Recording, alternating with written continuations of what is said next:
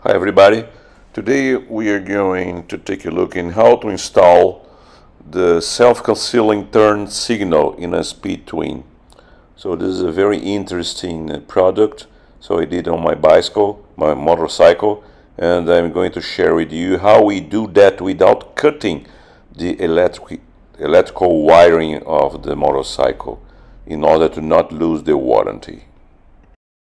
So this product comes with a manual that teaches you how to install that, but not specifically to the speed twin.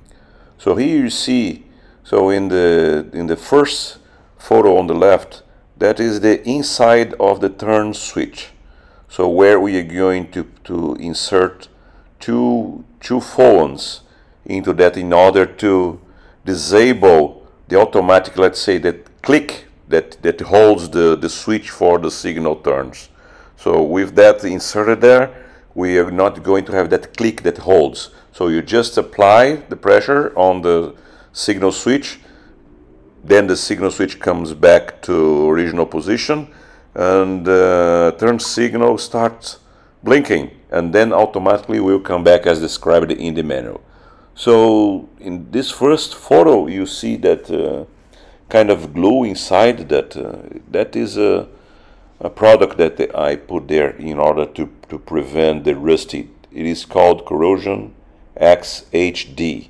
So it's electrical compatible and rubber compatible, so that is going to keep safe my electrical wiring forever. Here I show you what are the specific wires inside the turn switch and also inside the head beam.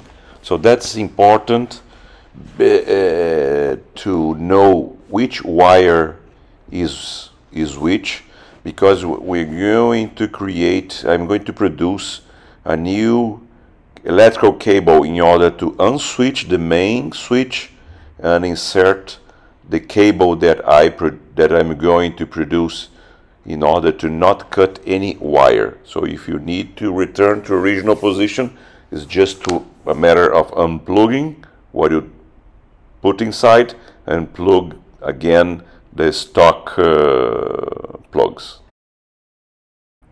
Here show you how to build the custom wire that's going to work as a bridge between the two connectors of the stock connectors.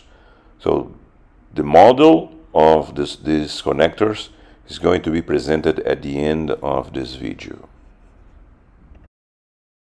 Here in the far left I show you the inside the head beam, so the stock connector, so plug it and then unplug it, and to the right is now these same plugs already connected with the custom wire that I made, with the proper identification what is what.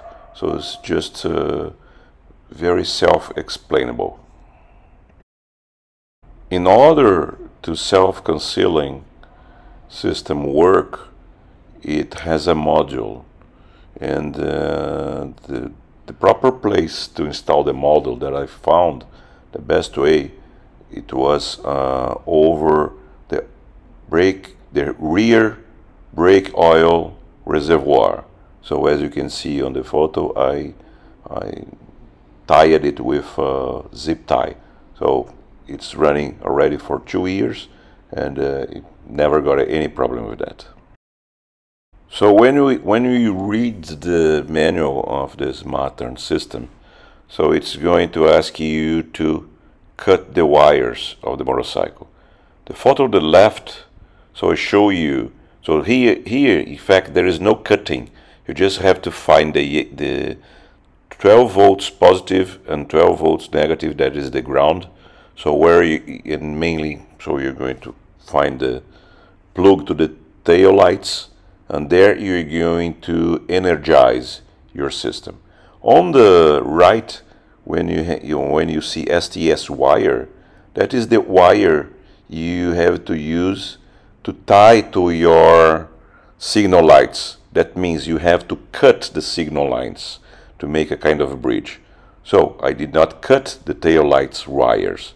So in fact I made the custom wire, as you can see, and this comes from directly from the head beam. And remember that I made that bridge before with the wires. So with that bridge I extended a cable to the STS model, and the bridge was made here without cutting anything. And specifically to Speed Twin, you have to buy the connectors, the same connectors as you have in your stock connection into the head beams.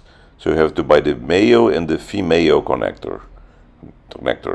I had a hard time finding those connectors. I have had a hard time find the code, the type, where to buy, and finally I found it in the AliExpress.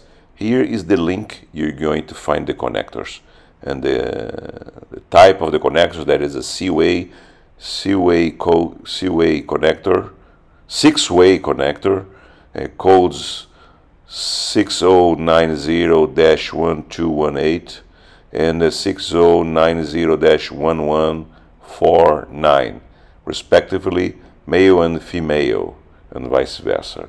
So I hope this is helpful for you and helps you to install this solution without cutting your main wire of the motorcycle.